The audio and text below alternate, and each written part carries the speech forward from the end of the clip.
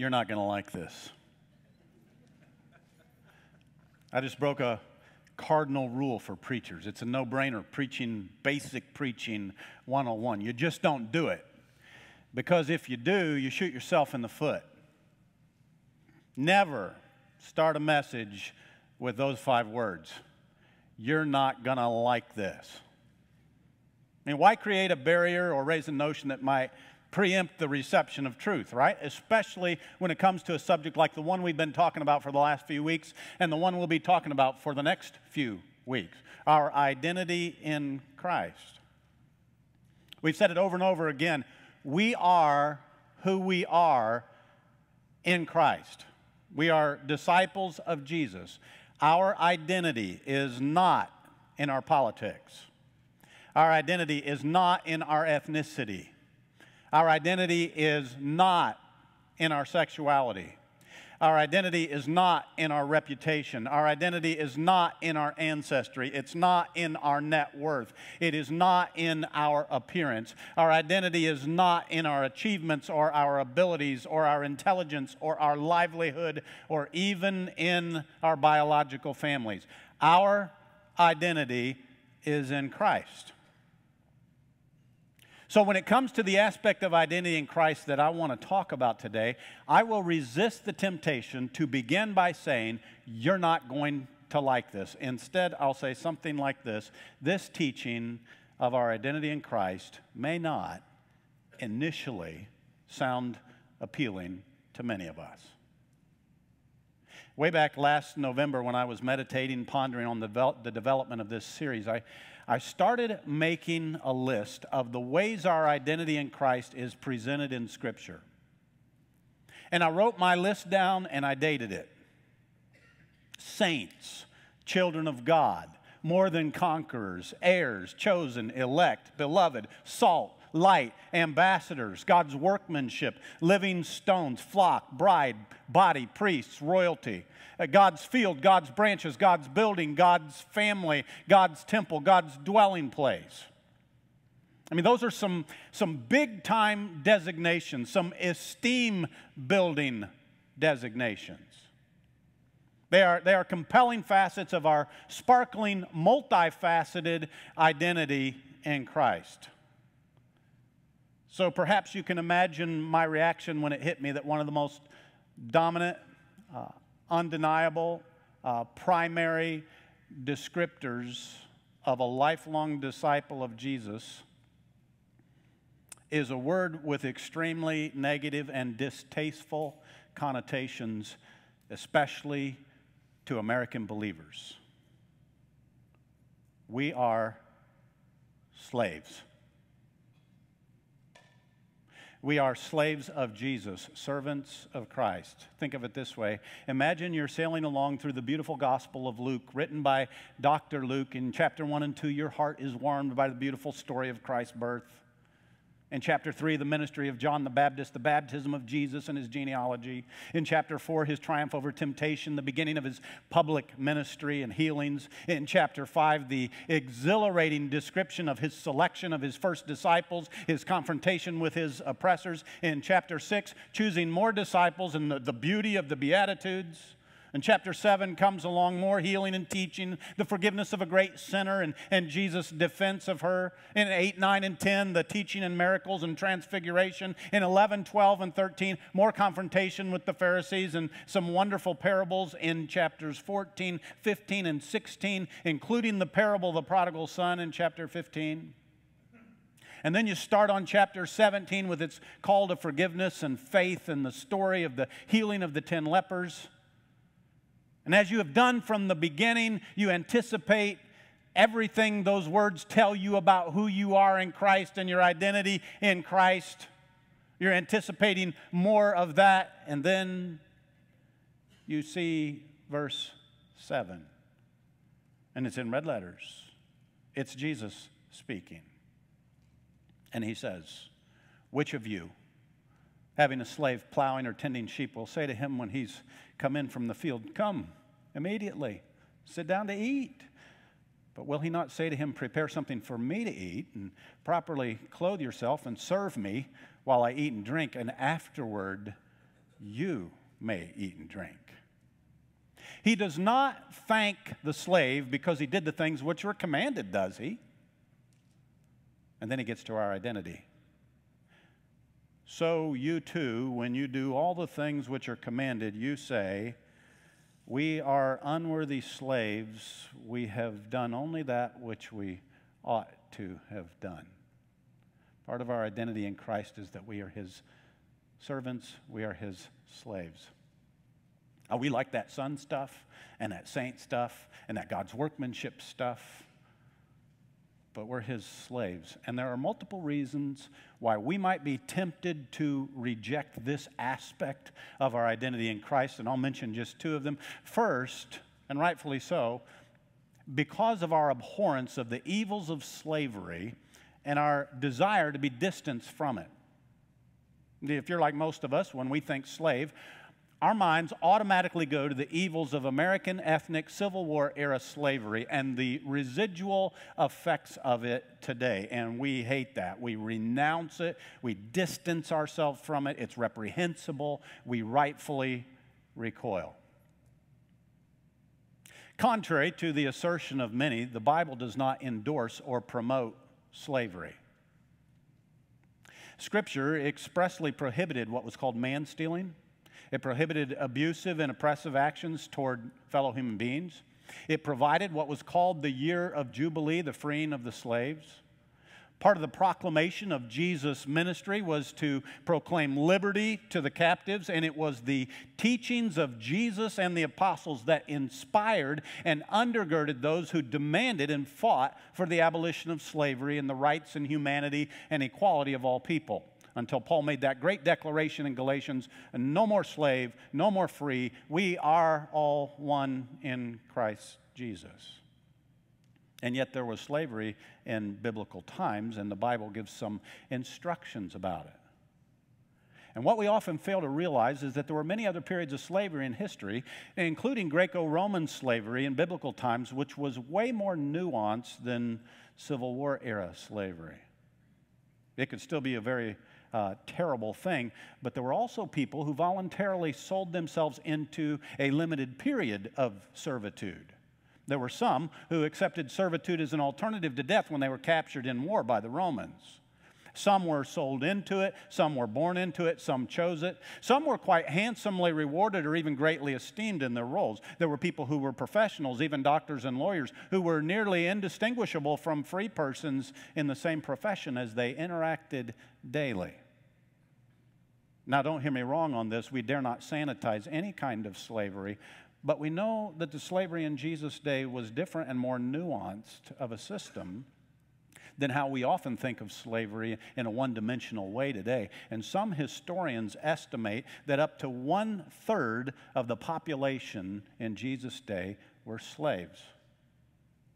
So this metaphor would have been more easily grasped by its first recipients. Jesus is not endorsing or promoting slavery. He's simply referring to something that is very common in their day that they can understand. But one of the reasons we don't want to claim this moniker of slave is because of our natural abhorrence and hatred of slavery. But there's a second reason that's not nearly that noble.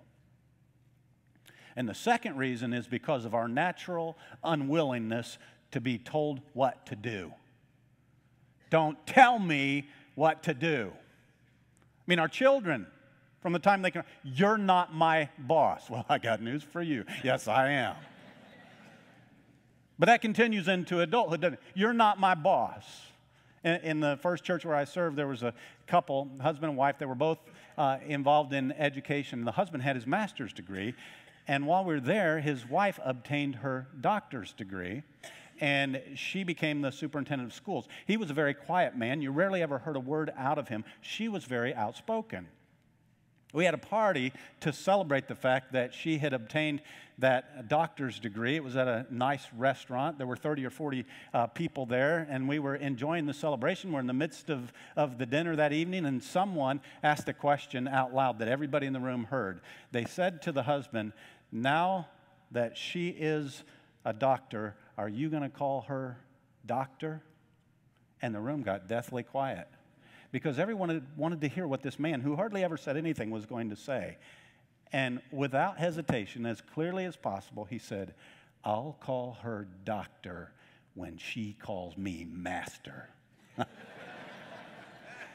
I often wished I was a fly on the wall in their home that night. There's just something that wells up in all of us, whether we're outspoken or not, that says, don't tell me what to do. And so while we're talking about our identity in Christ, we shy away from this slave imagery because of our abhorrence of slavery, but also because of our natural unwillingness to be told what to do. John chapter 8, Jesus was speaking to the Jews who believed in him. It says in verse 31, he was saying to those Jews who believed in him, if you continue in my word, then you're truly disciples of mine, and you'll know the truth, and the truth will make you free. And they answered him, we are Abraham's descendants, and we have never yet been enslaved to anyone. How is it that you say you'll become free? He's talking to Jews. You can become free. We have never yet been enslaved to anyone. Hello? I mean, the major part of their history, 400 years, the children of Israel are slaves in Egypt, and yet they say, we've never been enslaved to anyone.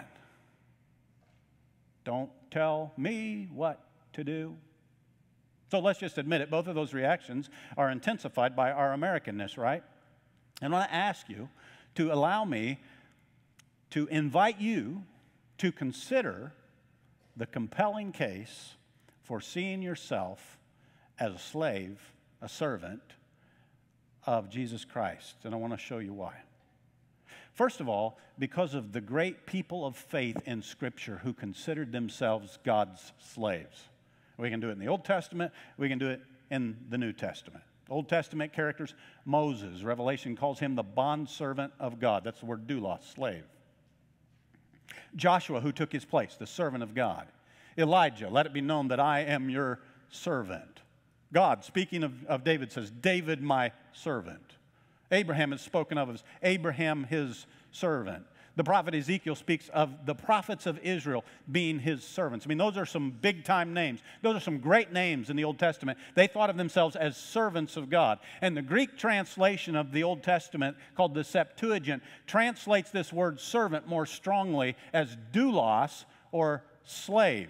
And interestingly, the word doulos, or slave, appears 122 times in the New Testament, but many of our English translations translate it servant or bondservant instead of slave, because even the translators felt a need to soften this. King James translates doulos, slave, as slave one time.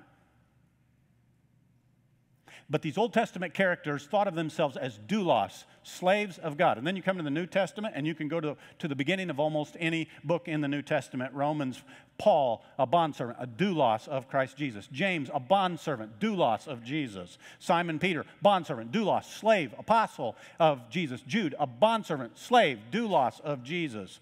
And even John, who wrote the book of Revelation, his bondservant, doulos, John. And Paul uses a very strong word for servant.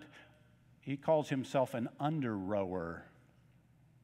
And that word under-rower derives its meaning from the military life of the Roman Empire, most notably the warships down in the war galley. There was a section of seats that was only about a foot above the water, and slaves were chained in those seats, and often they were educated people, captives who had been taken by the Roman armies, and they were the under-rowers. And Paul spoke of himself as an under-rower for Jesus, a slave for Jesus. So that means when I read Hebrews chapter 11, the great faith chapter, the heroes of the faith, and when I consider the greatest Christians who were the first disciples, the apostles who taught us indeed what it means to be lifelong disciples of Jesus, I can know that they willingly, eagerly, humbly, proudly, gladly saw themselves as slaves of Jesus Christ. But there's a second reason I need to see this as part of my identity. It's because of the great teachings of Jesus and the apostles. The great teachings of Jesus and the apostles rely on the slave master analogy. I don't know how familiar you are with Jesus' teachings, but how many times did Jesus start a teaching opportunity or a parable or an illustration like this? For this reason, the kingdom of heaven may be compared to a king who wished to settle accounts with his slaves. He wasn't promoting or endorsing slavery. He was pointing to something that existed in his day and saying, this is an illustration of what the kingdom of heaven can be like. In some of his most famous teaching, he used this analogy. Matthew 6:24, he said, no one can serve two masters. He'll either hate the one and love the other, or he'll be devoted to one and despise the other. You cannot serve God and wealth. You can't serve two masters. Think about the words that all of us anticipate eagerly someday in eternity. What do we say? You hear it at funerals. You hear people talk. All I want to hear are those words. What words? Help me out. Well done, good and faithful doulos. Well done, good and faithful doulos. You've been faithful over a few things. You're a steward. You're going to be ruler over many things. And the great apostle Paul put it this way in 1 Corinthians 7, he who was called in the Lord while a slave is the Lord's freedman, and likewise he who was called while free is Christ's slave. You've been bought with a price. Don't become slaves of men. So this slave master analogy was used in the teachings of Jesus and the apostles, and this designation as slave of God was something the Old Testament greats and the New Testament greats embraced. And here's a third reason: because the great images of escape from slavery in Scripture portray a change of masters. Let me explain what I mean by that. Anybody who's talking about freedom from slavery or being released from bondage or abolition, anybody, refers back to that great story in the Old Testament of the freedom of the children of Israel leaving the slavery in Egypt. We call it the Exodus. And it's the imagery and the symbol that is used universally to describe escape and deliverance from slavery. But listen to what God said about it in Leviticus 26. I'm the Lord your God, this is verse 13, who brought you out of the land of Egypt so that you would not be their slaves. And I broke the bars of your yoke and I made you walk erect. But if you do not obey me, and you do not carry out all these commandments, if instead you reject my statutes, and if your soul abhors my ordinances, so as to not carry out all my commandments and so break my covenant, and in the next verses he tells us what will happen. In other words, God's saying, I took you out of slavery in Egypt, and you became my slaves. In Deuteronomy chapter 6, verse 12, he said, watch yourself that you don't forget the Lord who brought you from the land of Egypt out of the house of slavery. You shall fear only the Lord your God. You shall worship him and swear by his name. And a couple of verses later, he says, you are God's own possession. He owns you. That's slave language. You say, well, that's Old Testament. The language of conversion is the same. I read Romans chapter 6 again this morning. Verse 16 says, don't you know, when you present yourself to someone as slaves for obedience, you are slaves of the one you obey, either of sin resulting in death or of obedience resulting in righteousness. But thanks be to God, though you were slaves of sin, you became obedient from the heart to that form of righteousness to which you were committed. And having been freed from sin, you became slaves to righteousness. And you go down to verse 22, but now having been freed from sin and what? Enslaved to God, you derive your benefit, resulting in sanctification, and the outcome, eternal life. And so the Bible presents conversion as no longer being slaves to Satan and sin, and now being slaves of Christ. Number 4, the great confession of Jesus as Lord is an acknowledgement of his mastery over us. We all say it. Jesus is Lord. He's the King of Kings and he's the Lord of Lords. And the big thing about the confession of Jesus when it first started happening is that people were saying, in reality, Jesus is Lord, not Caesar. And that's what caused such big trouble. We have the imagery of Jesus being a servant. He humbled himself, took upon the form of a servant, Philippians 2 says. And later in Philippians 2 in verse 11 it says, every tongue will confess that Jesus Christ is Lord. Kyrios. Lord. Kyrios. Every tongue will confess that Jesus Christ is Lord to the glory of God the Father. Jesus even asked in Luke 6:46, why do you call me, Kyrios, Kyrios, why do you call me Lord, Lord, and do not do what I say? We're all happy to say Jesus is Kyrios, he's Lord. But the counterpart to Kyrios is doulos. Kyrios, doulos. Master, slave. You want to say it now? He is Lord. Jesus is Lord. So an undeniable, unmistakable part of my identity is that I am a slave of Jesus Christ. Even the good confession is an acknowledgement of his mastery over me. And I can say with the psalmist, low-born men are but a breath, high-born are but a lie. If weighed on a balance, they're nothing. Together, they are only a breath. Kyrios, doulos. Lord, servant. There's a fifth reason I should consider this, and that's because of the great example of Jesus. And we know that Jesus took upon the form of a servant, and we know that he also served. He washed his disciples' feet. And in John chapter 13, verse 12, it says, when he'd washed their feet and taken his garments. By the way, before I read that, Scripture says, Jesus, knowing that he had come from God and was going back to God. When you know who you are, you can serve. So Jesus served, and when he'd washed their feet and taken his garments and reclined at the table again, he said to them, do you know what I've done to you? You call me teacher and Lord, Kyrios.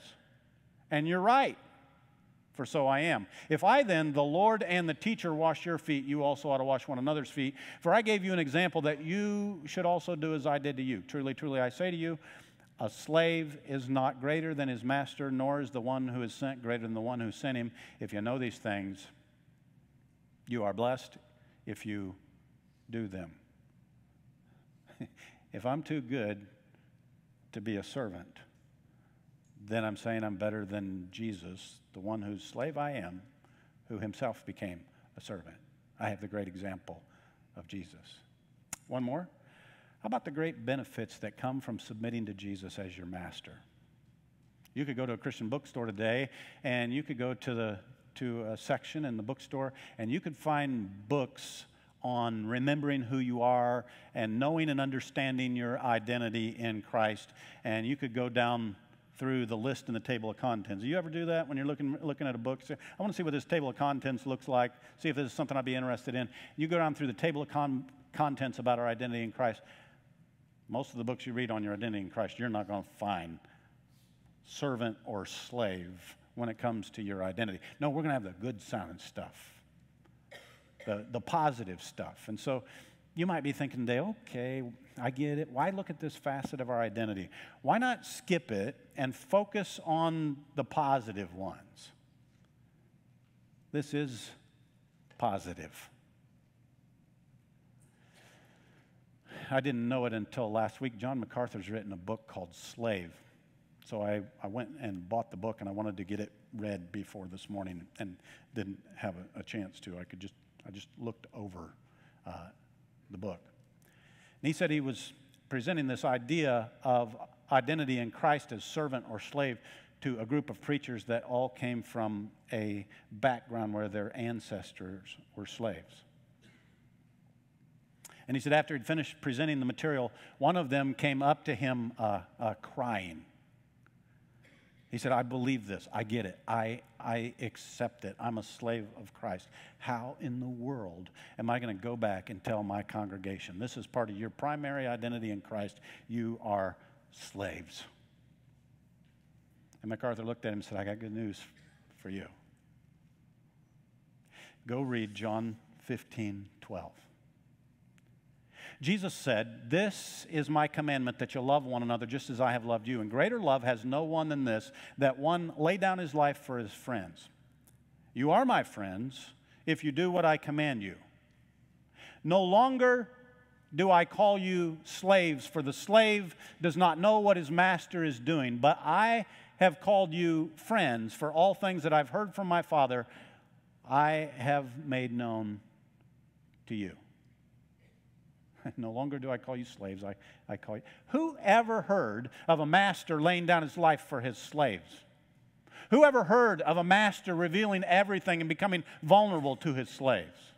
Who ever heard of a master who's an intimate friend to his slaves? Who ever heard of a master who serves his slaves? Who ever heard of a master whose greatest goals and affections and objectives and desires are for the benefit and well-being of his slaves? Who ever heard of a master who loves like Jesus loves?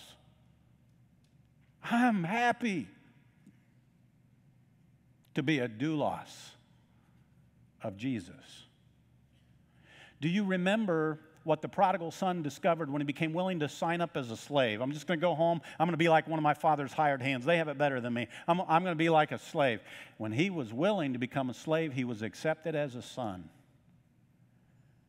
When you and I are willing to be his servants, he accepts us as sons or daughters. It's no wonder that our identity is found in servanthood, because real freedom and real greatness and genuine satisfaction and contentment and authentic discipleship, these all come from total submission to Jesus.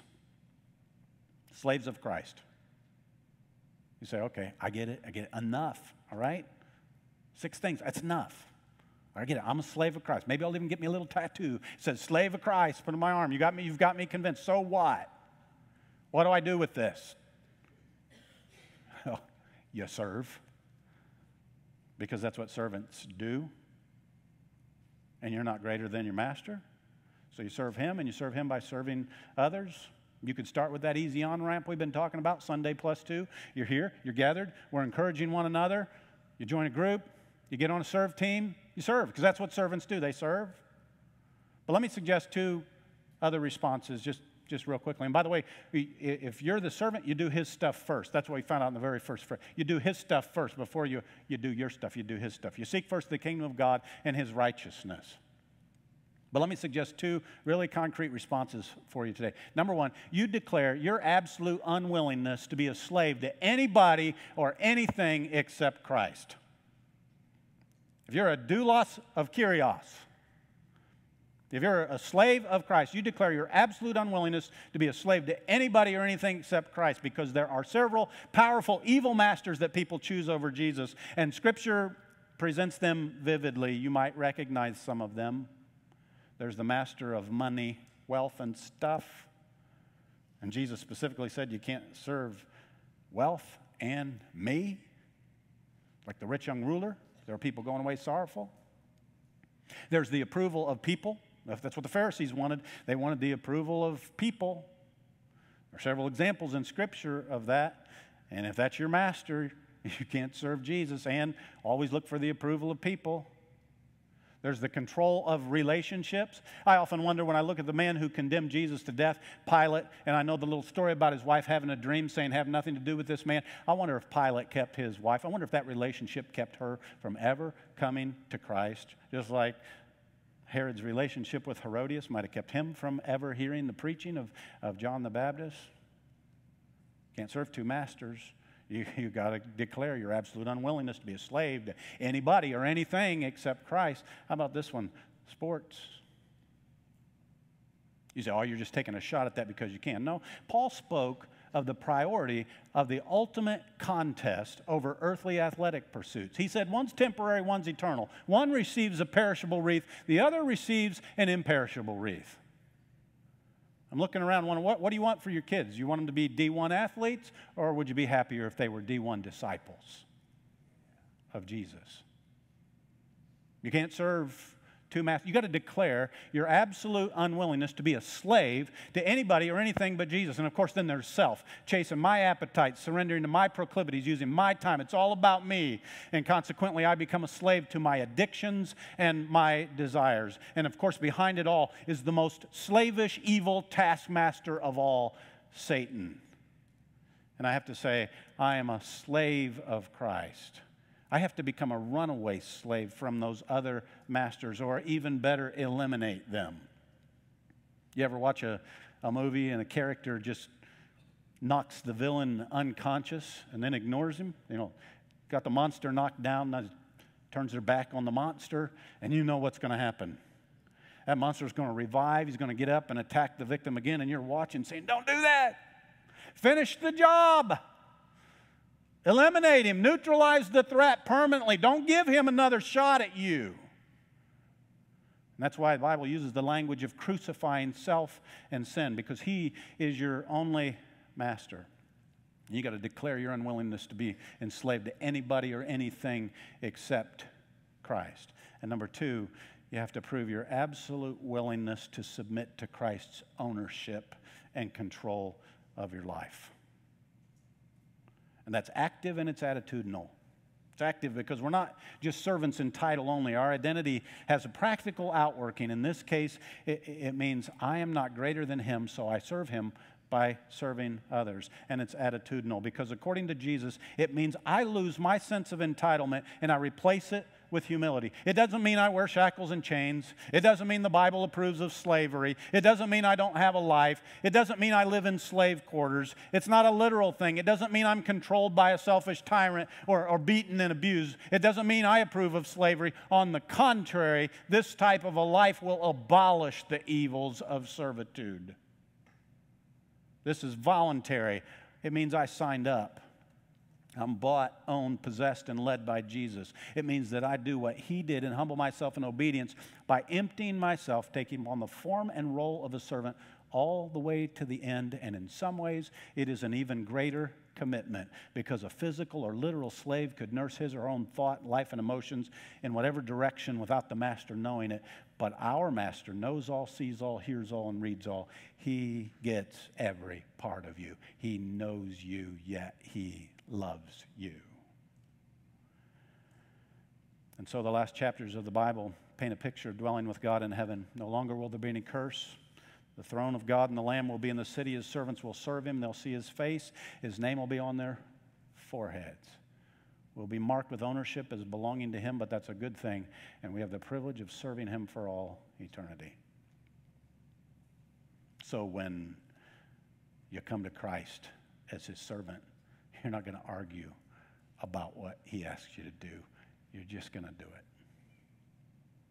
All to Jesus I surrender, all to him I freely give. I will ever love and trust him in his presence daily. Live. Let's pray. Father, thank you for making this part of our identity in you. We are your servants. We trust you. Kyrios, Lord. Amen. Hey, before you go, one quick thing. We have 2 accepted offers on MG2. Yes, for almost the full asking price. If the financing were to fall through on the first one, the second one is a cash offer. God continues to work and provide for us. We're grateful for that, and I wanted to give you that little piece of good news. Have a great week this week.